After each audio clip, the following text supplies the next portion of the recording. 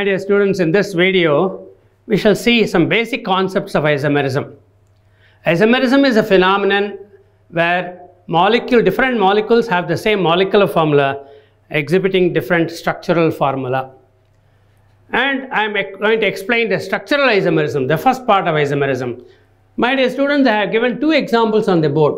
One is 𝐡𝐞𝐥𝐸, the other one is C3H7Cl here.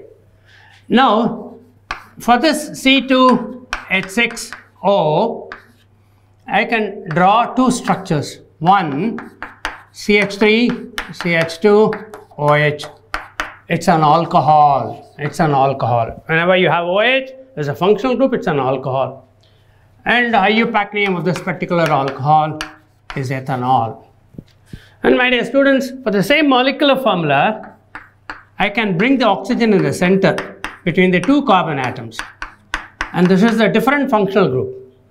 And this represents an ether. This represents an ether. And IUPAC name is methoxymethane. Methoxymethane.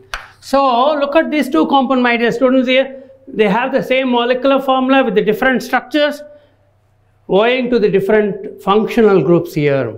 So these molecules have got the same molecular formula with the different functional group, and they are the examples of functional isomers, functional isomerism, that phenomenon.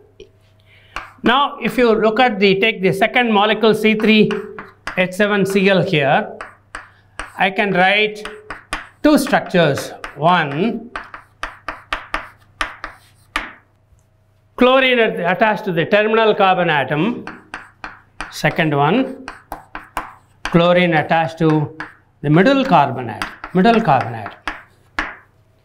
Both the molecules have got the same molecular formula and same functional group also. But the position of the functional group is different.